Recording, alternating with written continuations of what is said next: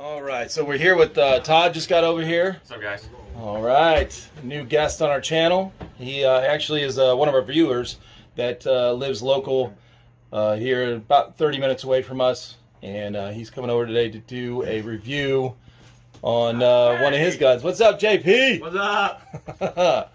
Glad you made it, brother. Yes, sir. Hell yeah, it's gonna be fun, man. We're gonna head outside. We're gonna get Todd's gun and gear and see what see how this thing shoots. So I just got back from Richland Siege, which was an Lion Claws event down in Richland at the Richland Mall. Okay. In Greenville. Oh shit. Okay. Brought that home with me. Nice. Somebody hit you hard there. Yeah, that's a good one. So this is that's a nice setup. Yeah, short version of it. I took off the dust cover just to show off the Kythera because that's cool. it's I like pretty that. badass. Looks badass. Cool. Little flashlight on here and just a 40 mil red dot. Okay. So there, give it a hold. Hell yeah. Wow, this is very light. It weighs 5 pounds without the flashlight. So what is that? Okay. A couple ounces. Yeah. You get out of backpack to that because Right. everybody else carries batteries in their guns. Well, there's no battery. So you don't need a battery for this? No. So the Kythera is completely mechanical, meaning the tank fills the line with air. The air goes into the chamber, and when you pull the trigger, it opens. It releases the spool valve, and it shoots the air out. To shoot harder, you crank up the tank pressure.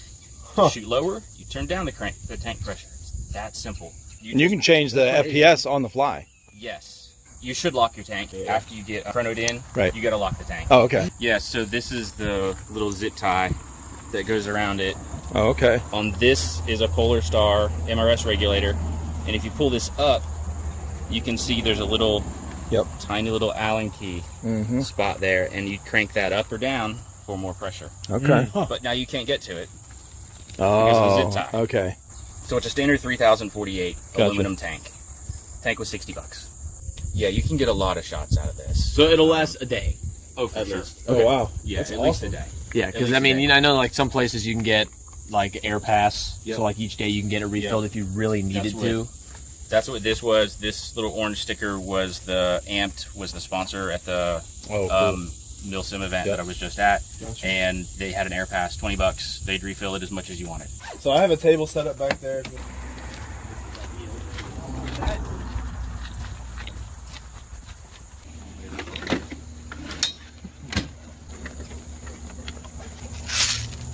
Will you help me out? Yeah. So we're at, what is that? 95, 99, something like that. That will shoot, this will shoot right at 1.5, 1.55 joules. And now. Quiet, dude. No fucking way. It's so quiet. You haven't heard the silencer yet. Fiberglass. Hell yeah. Around chicken wire. Oh, shit. So this was a tracer unit, and I turned it into a silencer because, well, silencers are badass. Oh, yeah. Yeah, let me go over here with the camera. Let's see. And we're gonna see, me and Johnny are gonna stand over here and see if we can hear it. I mean, I hear it, but I have absolutely no. It sounds like someone's running. Like That is crazy, bro. To pinpoint where that's coming from at all.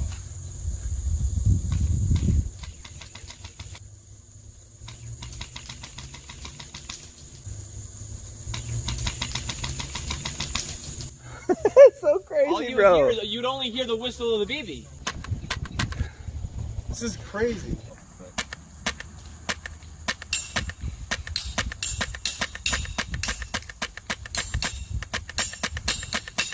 The trigger Dude, pull I'm literally gonna. is not like any AEG. The most AEGs are like a mouse click. Certainly on higher end. Yep. Right, yeah. Right, because they're electronic, yeah. Yeah, it feels way more like a real firearm than any other gun that I've used. Yeah, here. Oh my god. See? Little kid.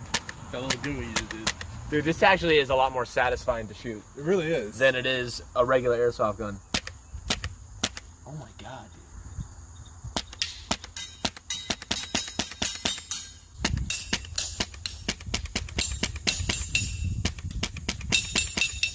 And not a backpack system. Gotcha. My plate carrier was heavy. Yeah. I mean, I was carrying 8 mag, a pistol, camelback. and that tank. And these muscles here, after hours, camel back. You want to shoot it? That's what we're going to go to, an hour and a half. I mean, that's plenty of time. Drinking a liter of water an hour. Like, honestly, the face mask. Oh yeah, it's super light. Yeah, it is. Yeah. Right. Yeah, I like that trigger too. Dude, that trigger is fabulous. Is that stock too close for y'all? No, that's good. No, It was alright. Thing's badass, bro. We got more. Full on. Semi only. Truly run no stock. This awesome. Oh yeah, right. So Yeah, it you comes wouldn't, off. yeah, you wouldn't need it. If you shoot this without air in it, the system can't reset. If you pull the trigger, the sears inside won't reset. Okay. So it's a mechanical reset. Oh, for I it. see. Got Right. So if perhaps your line gets disconnected, which did happen to me during a game. and you were trying to like. Right. And you were like, oh, like, and I pulled the trigger. Nothing. Right. So. Interesting. So this is just a little mechanic, and I tied it to a bungee cord, but there's a wire. Okay. Some people have gotten really fancy and done it to this. Oh, nice. It shoots as fast as you can pull the trigger, which actually I'm curious to test it on that to see just who has the fastest trigger finger. This is a G&G lower. Okay. I tried to make this work because this is an Aries gun. Well, it's a EMG Helios gun, but it has an Aries gearbox and Aries guts. Okay. And Aries guts are different than standard V2 guts. The trigger is different. The trigger box is different. And here, this is a standard. This is a nice little speed trigger. It's adjustable and tunable. Little gears, little teeth. Okay. Yeah. And I tried to make this King Arms gearbox work. Couldn't get it to work. In a standard box, it just fits in here. And you have an adjustable trigger. And the Kythera just fits on this pin. It'll fit on that pin. Just inside this black thing, there's a little ring, and that's basically where the gearbox goes. And it fits on that pin and comes back here. And then it's got a little sear. If you watch other Kythera videos, you'll see what I'm talking about. So you actually use the existing shell. Yeah, I use the existing Aries shell, and I dremelled the crap out of it to make it work. This is a skinny grip. You notice, hang on, let's turn this around for the camera. Oh yeah. There's a line there. This is a skinny grip compared to most stock grips are going to be flush with that. Yep. So this is their slimline Aries slimline grip. So it feels a little different in your hand, especially if you got little hands. You notice it. You can get your hand around a little better. You'll have bear claws, so you feel like it's fine. Yeah. Right. Alright, so we got the chrono set up, and we're basically going to see who has the fastest trigger finger on this thing. So we're each going to take a turn. So it's semi-auto. Yeah, It's not full auto, and it'll shoot as fast as you can pull the trigger, right? Yep. And it's not a mouse click. You got to actually pull the trigger. Right. It's mechanical trigger, like real guns. So it's a true test. All right, shooter, you ready? Let's do it. All right, this is Chris going first. Go.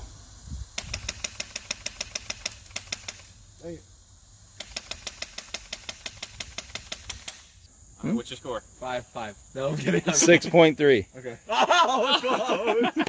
6.3 was second, right? 6.3. No, a minute. Yeah, 6.3 in a second, you dummy. You weren't even on there for 6.3 a minute. All right, so the next one up is Coltrane. Hit it.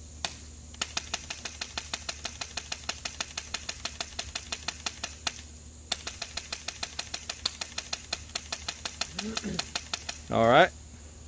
6.5. 6.5. With that skinny grip, my entire finger is like inside of it. That's spring. That's spring. That was a spring. Yeah. JP's up next. Shooter ready? Ready? Hit it.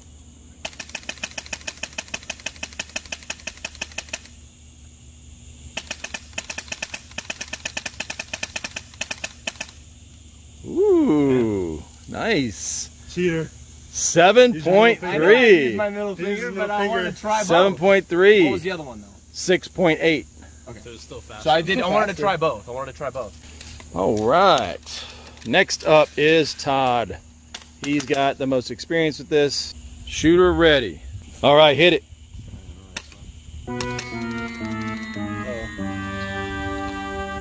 Hit it. I'll bring it up.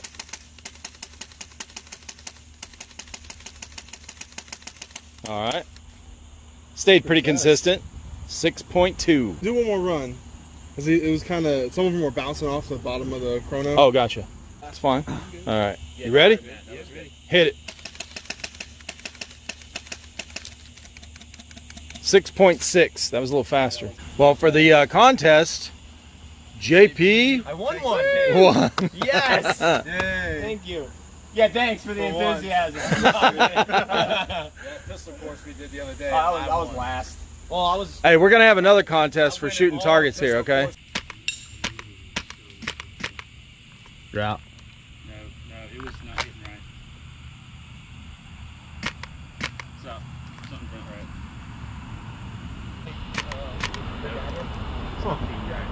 right. Bench. All right, workbench. So it's not shooting even though there's BBs in the mag, right? Is that what's happening? So, Can you reset the thing or whatever? Or? yeah, it's not feeding when there's a mag in. I gotcha. So there's something with how the hop-up's running, like, that's definitely not right. Yeah, that's not right. It doesn't sound the same. or it sounds. We have Enough still pressure. 100 PSI and enough Yeah. pressure, so. Okay. Holy The- crap. Bucking lip is pulled up. There, thank you. Yep. Check that out. Okay. Push the BB through. There you go. There it is. There's your winning BB right there. But the bucking lip is still Yep. curled. Yep. That's a piece of pencil eraser. Yeah. Nice. I've seen that done before, actually. Turn the hop off. Let's see the It looks like damage. did it rip? Yeah, it's like damaged. Yeah, you can see it starting to rip. Mm-hmm. Oh, it is ripped, yeah.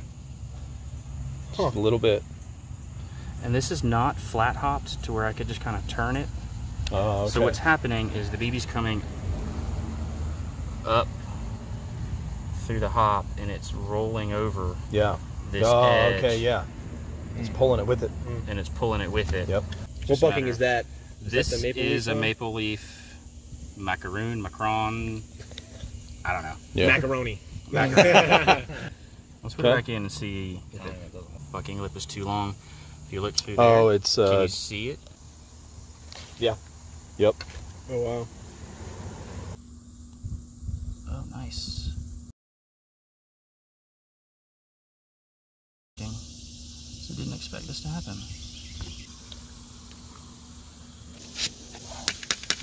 Sounds awesome. Oh, I gotta turn the hop up. All right, we're back up and running. Well, Todd did some surgery on this thing here and cut just enough off what he needed. It looks like it works great, so we're ready to go again. So we're gonna do a contest. I mean, that from the stump to the table is pretty much your standard engagement distance. Yep, 85, 90 feet. All right, we're about to start this contest. Oh yeah. I'm ready when you are. Well, I won. Ready? Shoot, ready? One second. Yeah, I'm ready. Start.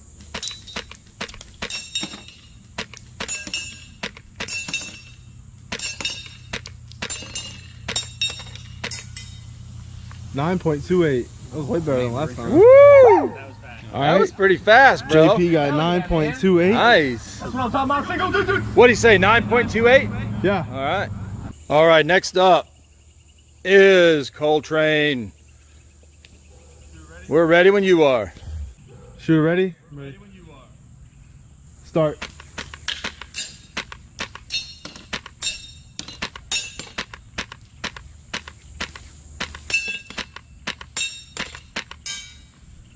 .03. Oh, man, So close. That was close, bro. Dude, you So got close, second dude. to last target. Shoot, ready? Shoot it ready. Start.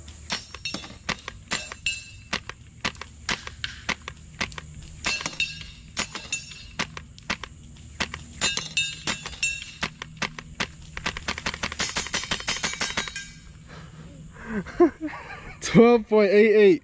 Like, get that damn target. 12.88. All right, next up is Chris. Crispy Chris. All right, shooter ready. Start.